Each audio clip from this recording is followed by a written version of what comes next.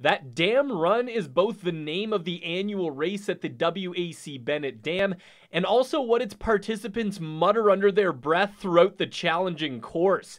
This year, over 100 racers crossed the dam and made their way up and down the surrounding hills. The 10-mile portion of the event came down to a close finish between Miles Basin and last year's winner Irvin Tang.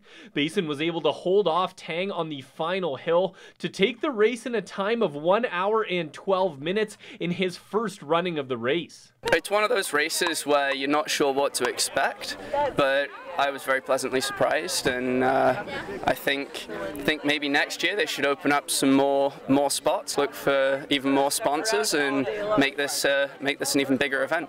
The race wasn't without a few minor complications. With Tang hot on Basin's heels after they crossed the dam, Tang ran into a bit of an issue around the 3-mile mark. My shoe just got sucked right into the mud, and it actually took some effort to try to retrieve it. It was pretty deep.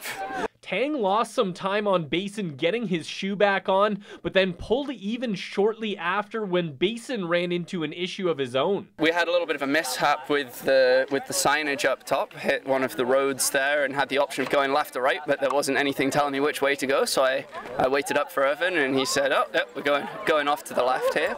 So that was a little bit interesting. But Basin regained his lead heading into the final 2 miles. Tang was still close behind, but said he had no illusions of catching Basin. The hill coming back up, we're probably around the same pace, if not he was a little bit a tad faster, but no, that wasn't going through my head. It was just finish strong. I really didn't have much left in the tank for that gradual uphill there, so yeah, I was definitely aware of him. I know what kind of legs he's got on him. He's a phenomenal athlete, so I was nervous. But Basin found a way to hold off that damn Irvin. Peter Houston, CJDC-TV Sports, Hudson's Hope.